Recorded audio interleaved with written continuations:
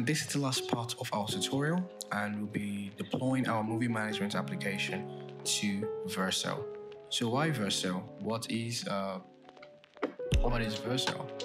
Vercel is a cloud platform for static site hosting and serverless functions built for the modern web. It's a great choice for deploying NextJS applications because it offers a number of benefits that make deploying, scaling, and managing your app much easier. Firstly, Vercel is optimized for static sites and NextJS apps, which means that it's able to provide fast and reliable performance for your app. This is especially important when using features like client-side rendering and server-side rendering, which can have a big impact on the user experience. Secondly, Vercel makes it easy to deploy your app and manage your environment. You can deploy your app with just a few clicks, and Vercel takes care of everything else, including creating the necessary resources, setting up your environment, and configuring your DNS settings. This makes it much easier to focus on building your app rather than worrying about deployment. It also helps improve your workflow. So with Vercel, you could hook up if your project is hosted on GitHub, you could hook your repository to Vercel, and when you deploy or push changes, Vercel automatically merges that and rebuilds your projects with the newly committed or newly pushed files, and it speeds up the development workflow. Thirdly, Vercel offers a number of advanced features that make it easy to optimize your app for performance and scalability. For example, you can use Vercel's Edge network to cache your app's assets and improve performance, or use Vercel's serverless functions to offload heavy processing to the cloud and improve scalability. And overall, Vercel is a great choice for deploying NextJS apps, especially with the NextJS features we've used in this tutorial. It's focused on static sites and NextJS optimization, along with its easy deployment and advanced features, make it a top choice for developers looking to build and deploy high-performance, scalable web apps. So let's get started with it. First off, we want to make a few configurations. The NextAuth library, in the deployment guide, we are required to set two environment variables: NextAuth secret and NextAuth URL. If you're deploying to Vercel according to them, we do not have to add the NextAuth URL environment variable, but we do need to create a NextAuth secret environment variable, and you can create that using using the command openSSL rand base6432. So I'm gonna go to my terminal. I'm going to quickly run that command. Open SSL rand base 64 32, and you can see I have this string, alphanumeric string. I'm going to copy it, and I'm going to go to my environment variables, and I'm going to paste it. Oops. I'm going to paste it in there. Great. So one more thing to note, your environment variables should not be exposed. Vercel provides a way to store these environment variables, which we'll look at very soon. One more thing to note, your GitHub OAuth application settings for your OAuth app.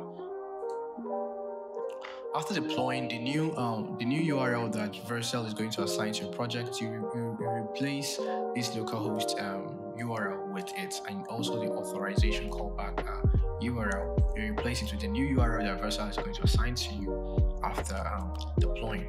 So let's look at deploying. So first off, remember we cloned the starter files. How do we now get started? How do we now deploy these starter files? So depending on your if you're pretty confident with Git and GitHub, you definitely have a way to do that. But if you don't, you could easily create a new repository. So I'm going to create a new repository, and I'm going to call it Real Ranger Clone. And I'm going to create a repository. And you see it's giving us some quick guides. So we are focused on pushing an existing repository from the command line. So we're gonna add this newly created repository as our origin file for our clone branch. So I'm gonna head to our terminal in our projects directory. I'm going to paste that and hit enter. Okay, so it's going to return an error. So how do we fix that? We simply run git init and we run that again, and we are good to go. Okay, so the next thing is we're going to run this command git branch m main. So where m is a flag that stands for move or rename, and it's used to force the rename even if the new branch name already exists.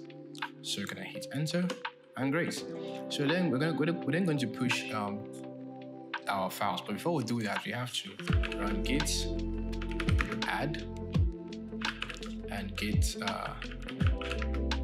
commit. So we're gonna put in a commit message, and we're gonna say deployment and hit enter, and then we then run git push u origin main, and this command is used to push changes made on the local main branch to the remote repository on the origin server, which is typically GitHub in our case. And the u flag is used to set the upstream branch to origin/main, which means that in the future when we run the git push command without specifying the remote branch, git we assume we are using this current one. Okay, and that's what we're asked to run right here. So I'm gonna head back to our code editor and hit enter.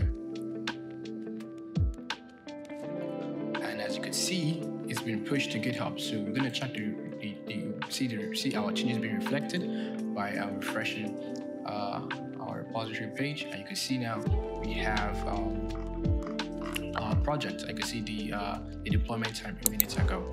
So we are good to go. So it's time to deploy on Vercel. Now Vercel works best with GitHub. So when you create an account with Vercel, it's going to ask you to prompt you to authorize Vercel on your GitHub account. So when you do that, you then click on create a new project.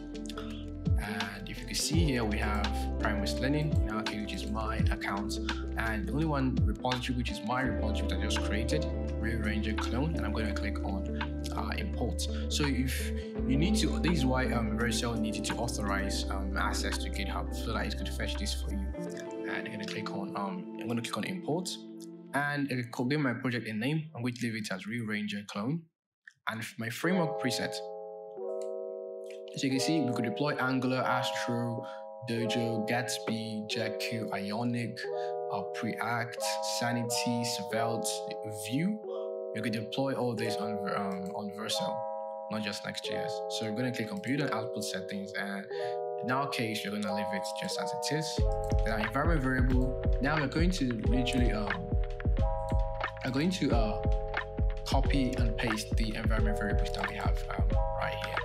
And not to worry, I wouldn't be using these environment variables at all. So I'll be discarding them later on. So I'm gonna copy this, and I'm gonna paste it. I'm gonna paste the text and paste it in there, and I'm gonna click on add. I think the faster way to do it is just copy the whole thing and paste it in. You can see when you paste Vercel automatically splits it, the variable name and the string. So I'm going to do that again. The base URL, I'm just going to copy everything here, highlight everything, and then click on this field and paste, and automatically. So I'm going to paste everything right now, and then we're going to click on deploy. Now I'm done with my environment variables. I'm going to click on deploy.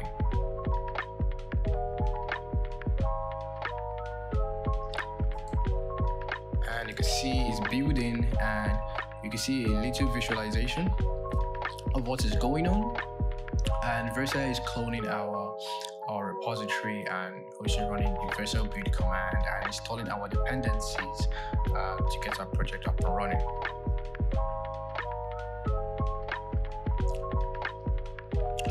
Great, and as you can see, it says congratulations, you just deployed a new project to Vercel. You can add a custom domain or enable analytics. So I'm going to open this. And you could see I have this URL real-ranger clone.vercel.app, and I've been authenticated automatically. So let's log out, and I'm gonna hit enter again and click on get started.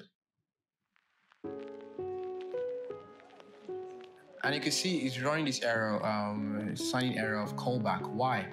We've not changed the URL, it's still on localhost. So we're gonna fix that. We're going to copy the URL of our project and head to our OAuth application settings and replace it here. And be careful when replacing it in your authorization callback URL, so I don't have double slashes or an invalid URL. I'm going to click on update application. Great, application updated successfully. So we're going to go back. We're going to refresh our page and click on get started. As you can see, we've now been authenticated. So let's open this in a new tab to see how it's in an incognito window rather. See how it's going to look like for an unauthenticated user or a first-time visitor rather. So if I click on get started, you can see it asks me to sign into GitHub to continue to rearrange a clone. I'm going to click on it and click on sign in, and I'm being redirected to the authorized application, and you can see I'm right here. I'm going to quickly log out, and then I'm going to close this incognito window and let's explore our application. So I'm going to go to my dashboard. I can see our dashboard here with the carousel, with the items. So let's look at Top Gun Maverick and click on more details.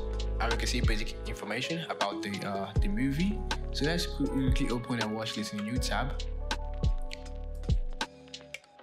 In our watch list, we have just one movie, Minions: The Rise of Gru. So we're going to head back. I'm going to add this to my watch list. Add it to watch list. I'm going to head back here without refreshing. And as you can see, Top Gun has been added. So let's go back and remove it from our watch list. Remove from watch list, and then we head back here. You can see it's not on our watch list again. So let's quickly search for a movie. I'm going to search for Blade Runner 2049. One of the best sci-fi movies. So click on search. As you can see, we have Blade Runner 2049. Click on more details, and you can see more details about our movie application. So yes, that's basically it. Congratulations on completing this tutorial on building a movie watchlist app with NextJS. You've learned how to build a web app from scratch using a modern front-end framework and some of its exciting features like client-side rendering and data fetching, namely get static props, get server-side props, and client-side rendering using SWR, which stands for stale while validate. Now that I have a functional movie app, yeah, here's some ideas you could try out to take this project to the next level or improve it. You could add a rating system, that will allow users to rate movies on their watch list and display the average rating for each movie. You could also add more search filters to the search page. You could search movies by their genre, by their rating, by the release year, and much more. You could go to the Flickster API and let them look at the endpoints, and you could string together all the optional parameters to make that work. You can also implement a recommendation system. This is going to be the best or the biggest upgrade you could give to this application. So based on the users and watch list, you can recommend similar movies that they might like. That is really similar to movie apps or streaming platforms like Netflix, HBO Max, and Amazon Prime. If you're looking to start a new project with NextJS, you could create an e-commerce store, a multi-vendor e-commerce store, where users can not just buy but also sell products. You would learn how to implement access level management in such a product or in such a platform or project rather. You could develop a productivity tool. A tool that helps users manage their to-do list, schedule appointments, and set reminders. And in the scheduling appointments, you could make it advanced, or you could integrate with Zoom's SDK or Calendly's API, where when they can schedule an appointment, you could create a meeting based on the set time that the user specifies. And lastly, which sounds really interesting. You could build a travel application, an application that helps users plan their travel itineraries, book flights and hotels, and explore new destinations. Whatever project you decide to work on, keep learning, experimenting, and building. Watch out for more modern web development tutorials on this channel and keep honing your skills. See you next time.